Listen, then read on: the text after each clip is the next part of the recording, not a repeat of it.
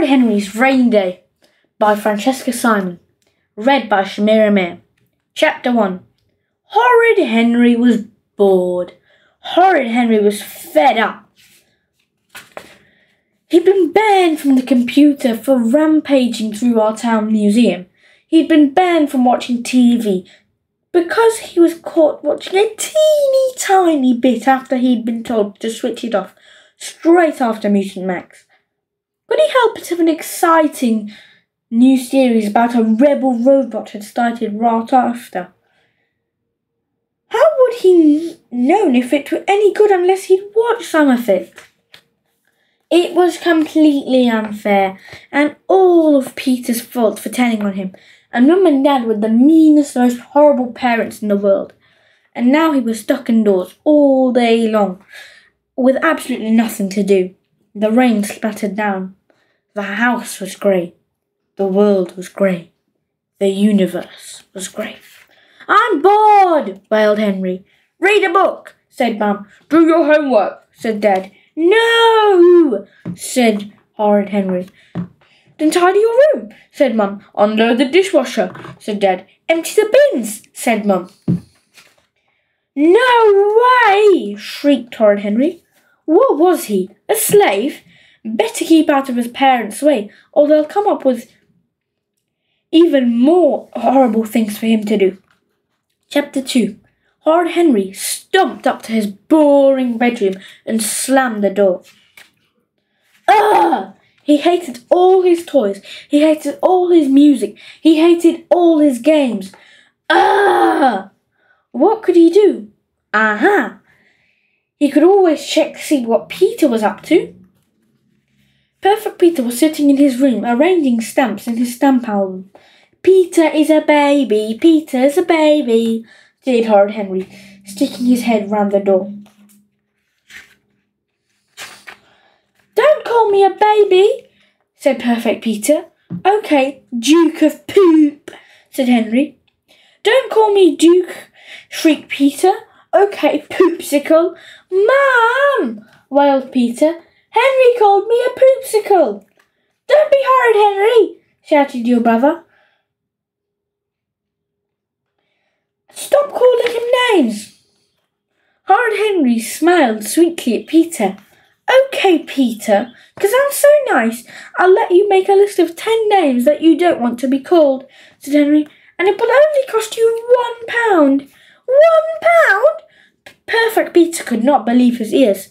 Peter would pay much more than never to be called Poopsicle ever again. "Is this a trick, Henry?" said Peter. "No," said Henry. "How dare you? I make you a good offer and you accuse me. Well, just for that." "Wait," said Peter. "I accept." He handed Henry a £1 coin. Chapter 3. At last, all those horrid names would be banned. Henry would never call people Duke of Poop again. Peter got out a piece of paper and a pencil. "Now, let's see what to put on the list," Peter thought for a second. "Poopsicle for a start. And I hate being called Baby and Nappy Face and Duke of Poop." Peter wrote and wrote and wrote. "OK, Henry, here's the list. Names I don't want to be called. 1. Poopsicle. 2. Duke of Poop. 3. Ugly. 4. Nappy Face. 5. Baby. 6. Toad. 7. Smelly Toad. 8. Ugg. 9. Worm.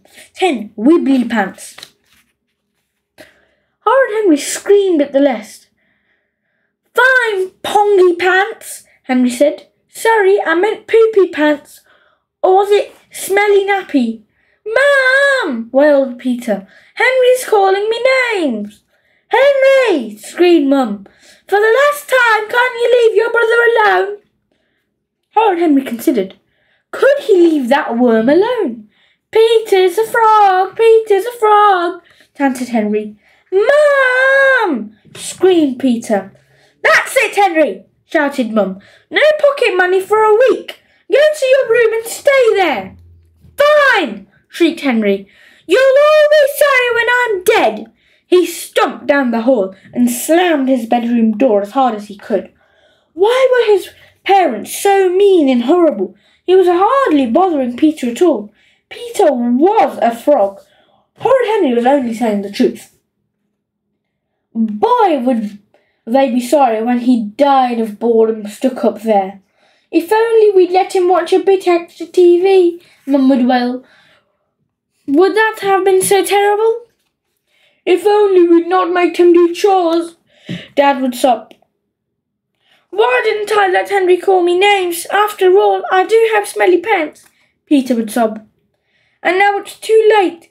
We're so sorry, they would shriek. But wait, would they be sorry? Peter would grab his room and all his best toys. His arch-enemy Stuck-up Steve could come over and snatch anything he wanted, even his skeleton bank and goo shooter. Peter could invade the Purple Hand fort, and Henry couldn't stop him. Moody Margaret could hop over the wall and nick his flag. And his biscuits and his dungeon dinkin, even his super soaker. No! Chapter 4. Horrid Henry went pale. He had to stop these righteous thieves. But how? I could come back and haunt them, thought Horrid Henry. Yes, that would teach those grave robbers not to mess with me. Ooh, get out of my room, you horrible toad, he would moan. Touch my goo shooter, and you'll be morphed into ectoplasm. He groaned spookily from under Stuck-up Steve's bed. Ha! That would show it. Or he'd pop out from inside Moody Margaret's wardrobe. Give Henry's toys back, you miserable slimy snake, he would rasp. That would teach her a thing or two. Henry smiled, but fun as it would to haunt people, he'd rather stop horrible enemies snatching his stuff in the first place. And then suddenly Horrid Henry had a brilliant, spectacular, marvellous idea. Hadn't Mum told him the other day that people wrote wills to say who they wanted to get all their stuff when they died? Henry had been thrilled. So when I die, I get all your money, Henry beamed. Wow. This house will be his, and the car, and he'd have the boss of the TV, because it would be his too. The only shame was, couldn't you just give it all to me now? Asked Henry. Henry, snapped Mum. Don't be hurried. There was no time to lose. He had to write a will immediately. Horrid Henry sat down at his desk and grabbed some paper. My will. Warning. Do not read unless I am dead. I mean it. If you are reading this, it's because I'm dead, and you aren't. I wish you were dead and I wasn't, so I could have all your stuff. It's so not fair. First of all, to anyone thinking of snatching my stuff just because I'm dead, beware. Anyone who doesn't do what I want will get hooded by the bloodless and boneless ghoul, namely me. So there. Now the hard bit, thought Horrid Henry. Who should I give his things to? Was anyone deserving enough? Peter, you are a worm and a toad, and this ugly baby nappy, smelly face, wibble wabble pants, poopsicle. I leave you. That toad shouldn't really get anything, but Peter is his brother after all. I leave you my sweet wrappers and a muddy twig. That was more than Peter deserved still. Steve, you are stuck up in the world's most horrible worst cousin. You can have a pair of socks. You can choose between the blue ones with the holes or the falling orange ones. Margaret, you nitface, I'll give you a purple hand flag to remember me. Not! You can have 2 radishes and a knight with a chopped up head. And keep your paws off my grizzly grub box. Or else. Miss Battleaxe, you are the worst teacher ever. I'll leave you a broken pencil. Aunt Ruby, you can have the lime green cardigan back that you gave me for Christmas. So far he wasn't doing well giving any of his good things away. Ralph, you can have my goose shooter, but only if you give me your football and your bike and your computer games. Slime goals. That was more like it. After all, why should he be the only one writing a will? Chapter 5. It was certainly a lot more thinking about getting stuff from other people than it was giving away his own treasures. In fact, wouldn't he be better off helping others, telling them what he wanted? Wouldn't it be awful if rich Aunt Ruby had left him some of Steve's old clothes with her will, wishing he'd be delighted? Better write to her at once. Dear Aunt Ruby, I'm leaving you something really great in my will. So make sure you leave loads of cash in yours. Your favourite nephew, Henry. Now Steve. Henry was leaving him an old pair of socks, but Steve didn't have to know that, did he? For all Henry knew, Steve loved socks. Dear Steve, you know your new blue racing bike with the silver trim? Well, when you're dead it won't be any use to you, so please leave it to me.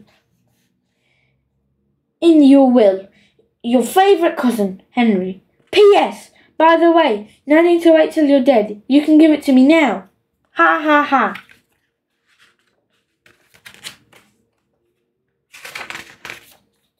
Right, Mum and Dad. When they were in the old people's home, they'd hardly need a thing. A rocking chair or a blanket each would do fine for them. So how would Dad's music system look in his bedroom? Where could he put Mum's clock radio?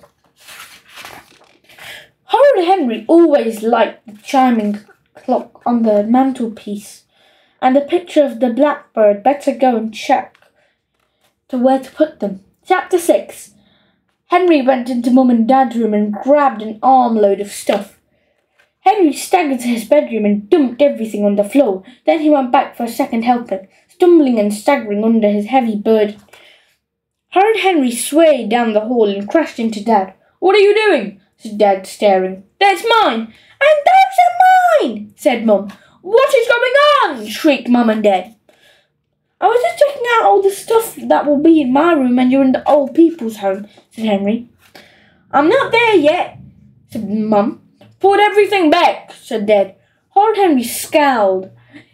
Here he was, just trying to think ahead, and he gets told off. Well, just for that, I won't leave you any of my nights in my will, said Henry. Honestly, some people are so selfish. The end.